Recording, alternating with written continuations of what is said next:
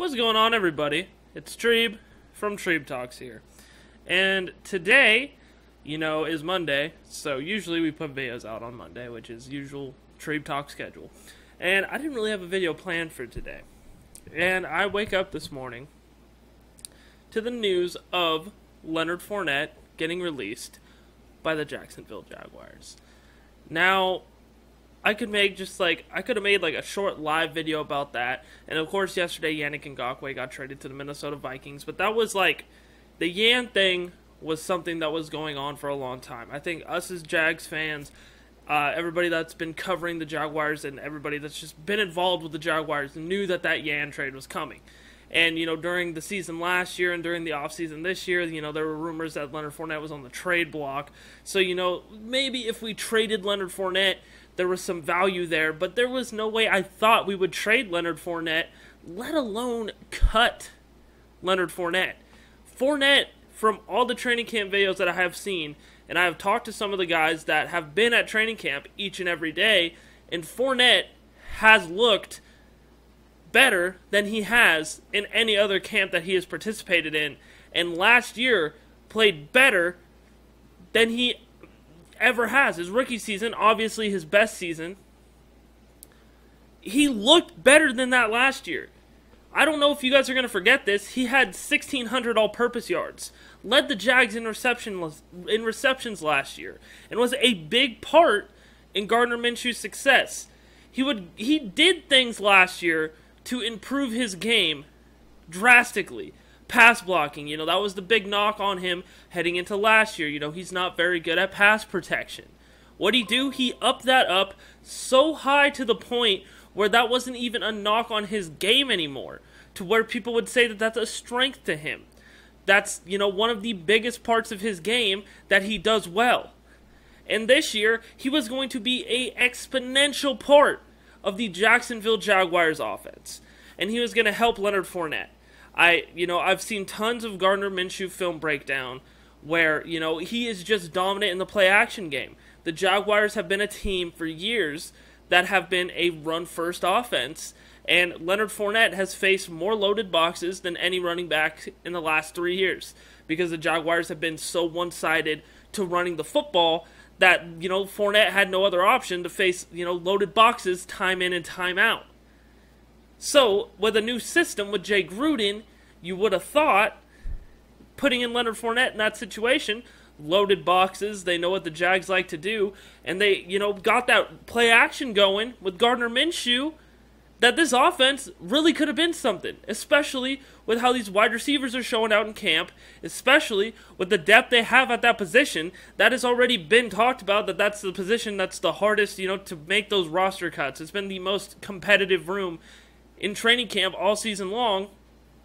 And what you do is, low-key, you eliminate the biggest asset to that wide receiver room in Leonard Fournette. Leonard Fournette opens up the pass game. He opened that up. Leonard Fournette was going to be a huge piece of the Jaguars' offense next year. This year, he was going to be a huge piece. And for what? You released him for what? Because you didn't want to give him a contract next year? What even is... You don't give anybody fucking contracts. You don't extend anybody. You only extend the wrong people. So what even is the point of that? If you don't want to give him a contract next year, then don't. Because you guys never do anyway.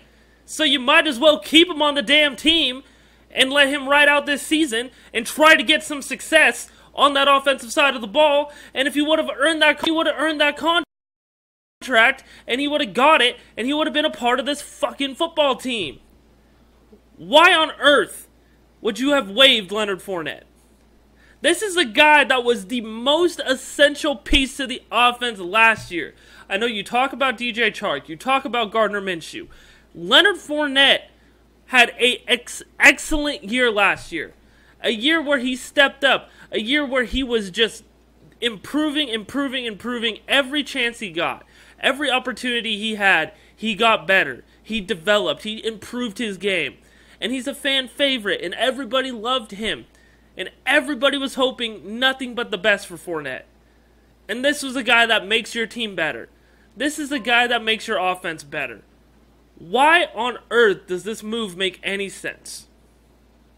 And you look at the replies, and you look at some of the things, and you look at what people are saying, and people are saying this almost guarantees that the Jacksonville Jaguars are tanking for Trevor Lawrence. Now let me tell you why that is bullshit. And I am not going to be a Jaguars homer right now.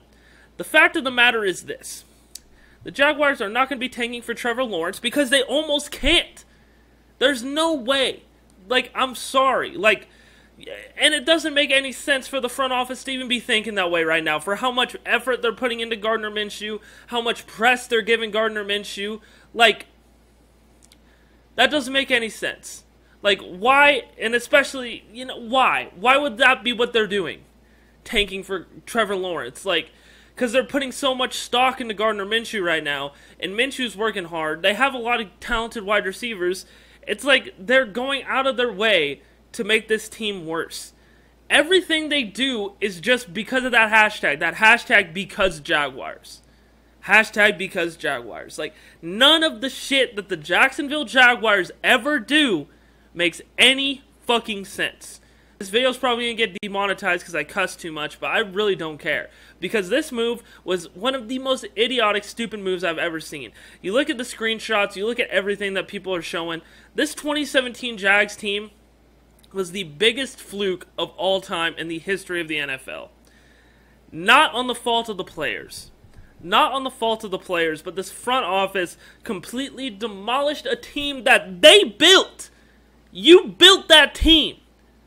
You got all those guys together, you drafted all those guys, and it's not like you didn't have any cap space. It's not like you didn't have money to give to these guys when you could have.